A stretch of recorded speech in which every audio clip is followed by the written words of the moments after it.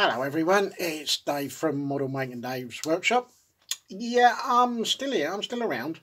I've been away, but the reason why I've been away is because I bought a 3D printer and I've been playing with that quite a lot and having a lot of fun, a little bit of frustration and scratching my head to work out how I'm going to use the thing.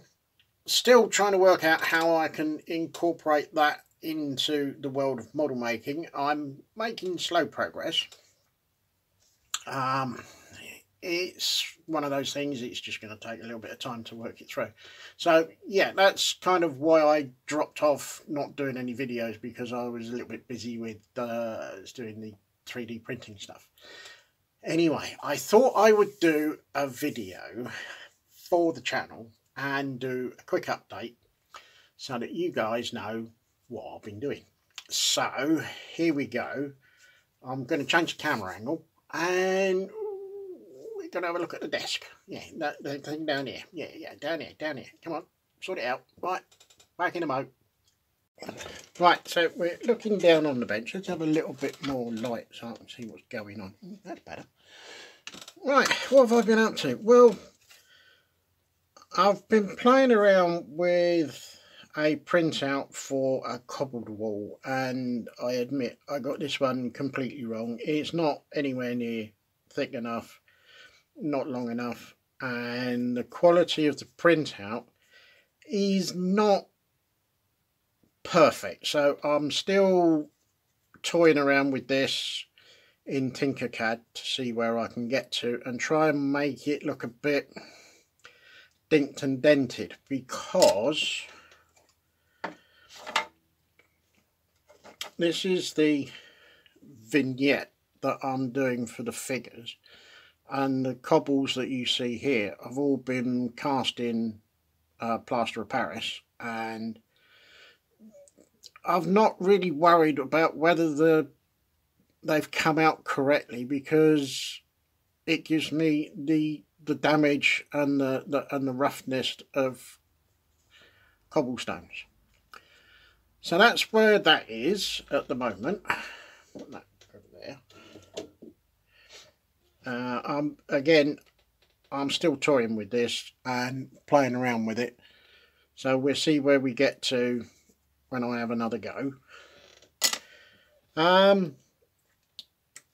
This is a little D&D figure that I've printed off and I've primed, so it'd be interesting to see what you guys think of it, because I'm looking at it and it looks okay to me. It's been done at 200%, and I am actually going to do another one of these something like around about 500–600%, and hopefully get an even better figure, because I've had a look at it and the gaiters around the boots that he's got here are not very defined in this figure, but as I blow it up and go to a bigger percentage, more detail starts to come out in this figure, so it could be interesting. So yeah, I'll let you know how I get on with that.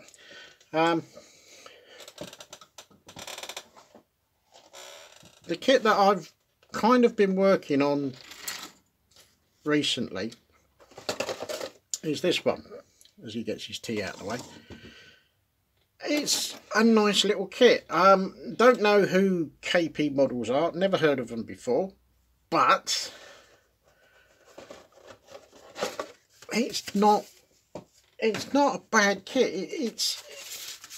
It's got its quirks to it, because there's no numbering system on any of the sprues. You've got a sprue map on the instructions.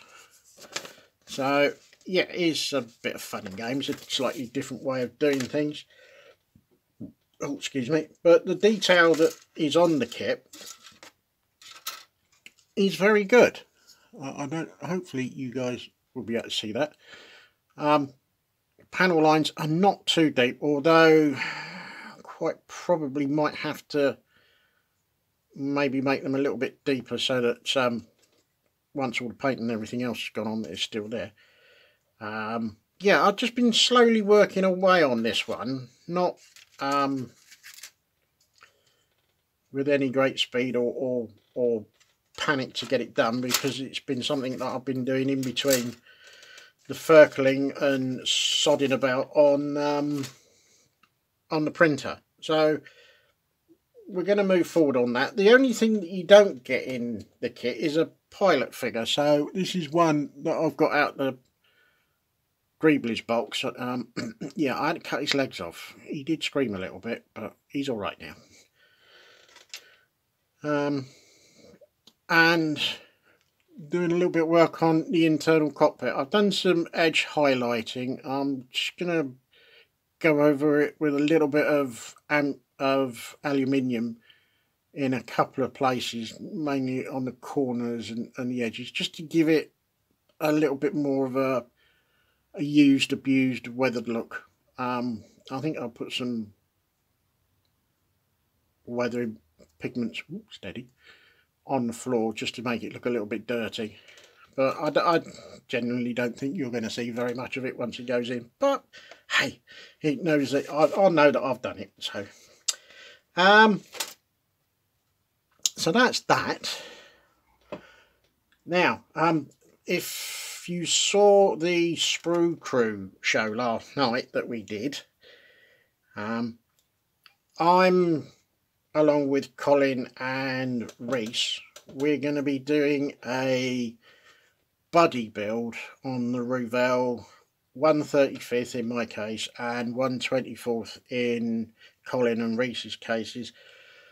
We're going to be doing a buddy build of this, so it's going to be interesting.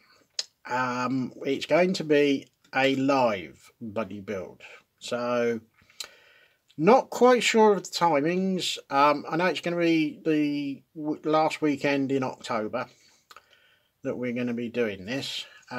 What timings and how we're going to do it, I think we need to get together and have a chat and iron out those last little bits and pieces. So yeah, but keep your eyes peeled. Something will get posted up either by myself or by Colin or by both of us.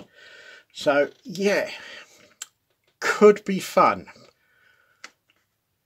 because it's going to be warts and all. You're going to see all of the mistakes, you're going to see all the issues that come along. So yeah, come and see how we get on with it.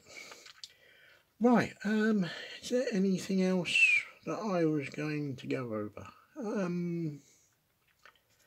No, I think I'm going to leave it at that.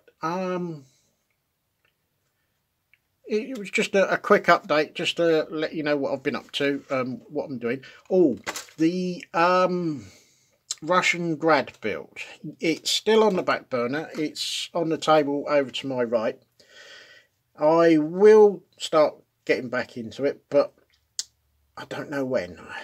I was going to start thinking about maybe the end of October for getting back into it, but then we had this bright idea of doing this Huey helicopter and then do a buddy build and then make the buddy build live, and yeah, it kind of snowballed. So it's still on the back burner. I think he's probably going to be there now until sometime in the new year, but it's still there. I will get back to it.